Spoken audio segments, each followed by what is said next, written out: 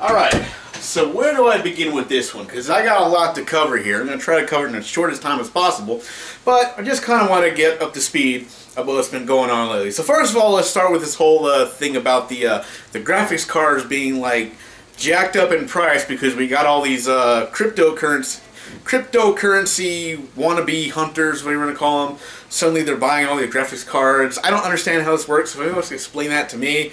That if you have these graphics cards, you can mine for Bitcoin or cryptocurrency, whatever. Because the whole people who had Bitcoin back in the day just found out that it's worth $1,000, so they became like insta rich.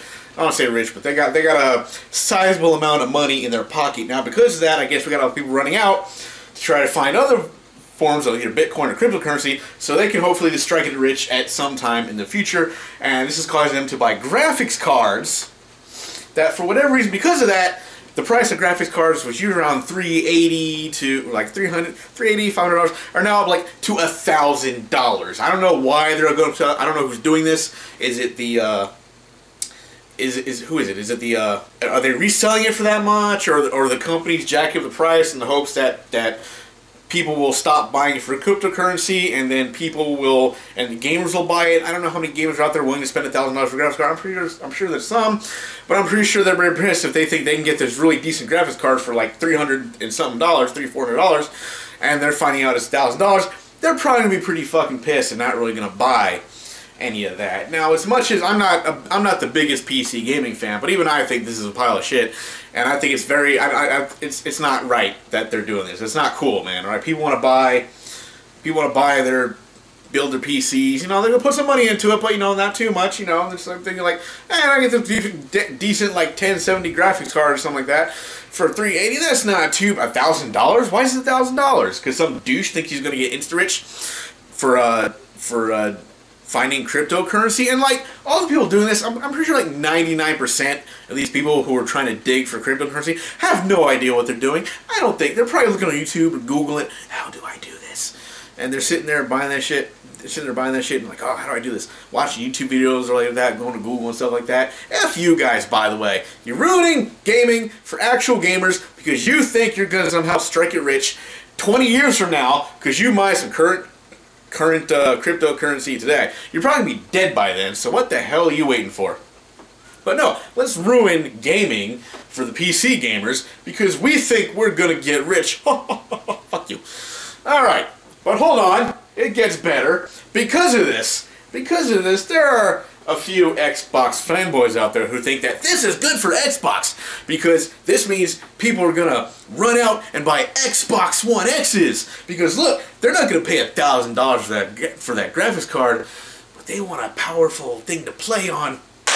Xbox One X. Yes, they're gonna run out and buy an Xbox One X because they're not gonna buy the graphic card. I mean, how do you draw that conclusion?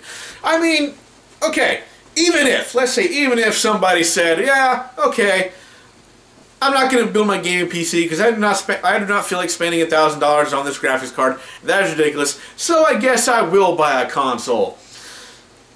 They're going to run to the Xbox One X is the most expensive console out there right now. Like you got the cheaper PS4, which is still pretty good and like offers more to play with, by the way. I'm just throwing that out there.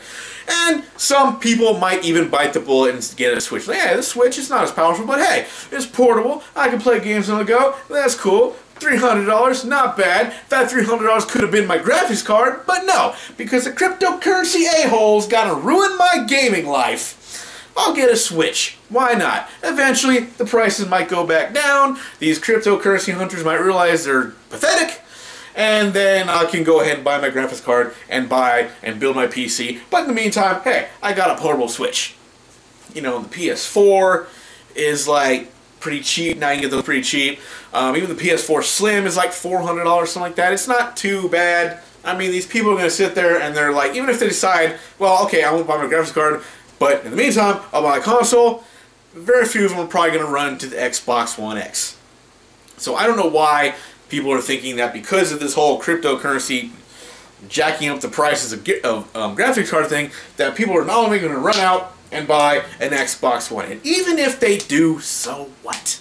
I mean, seriously, where's that money going? It's going to Microsoft. It's not going to you.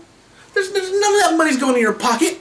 If people decide, hey, I guess I'll buy it. If people just suddenly there's a rush on Xbox One X's because suddenly there's a rush on Xbox One S's because they can't get graphics cards.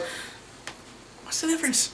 Nobody's gonna just Microsoft gets the money. Microsoft benefits, not you, but you're acting like it's some kind of victory for you if people decide to buy Xbox One X's. I know this goes for any system.